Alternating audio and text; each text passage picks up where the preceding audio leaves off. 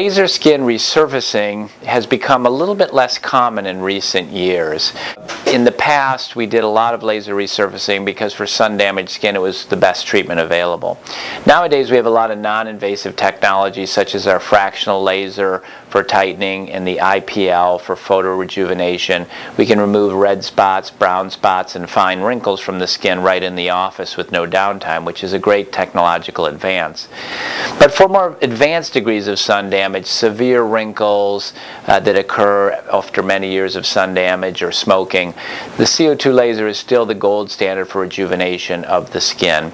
And with a single treatment in the operating room with sedation, we can remove the surface of the skin. The heat of the laser will then tighten the deeper layers of the skin. It'll actually shrink the collagen as much as 30% and really tighten the skin. And you can see the wrinkles just disappear before your eyes with the laser.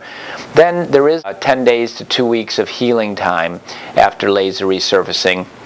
We use occlusive dressings for the first 3 to 4 days as an artificial skin to reduce discomfort and to allow the healing to start quicker. And then we use open just ointments to keep the skin moist while it heals. So this procedure does require 10 days to 2 weeks out of the sun. But the end result is a beautiful, brand new, tight, smooth scaffold of skin. It does actually totally resurface the skin and give you a brand new surface. And that skin will continue to get better over about 6 months as collagen builds under the skin.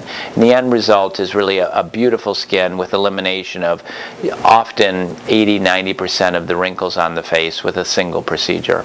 So for the right candidates with more advanced degrees of sun damage, CO2 laser resurfacing still remains the best treatment.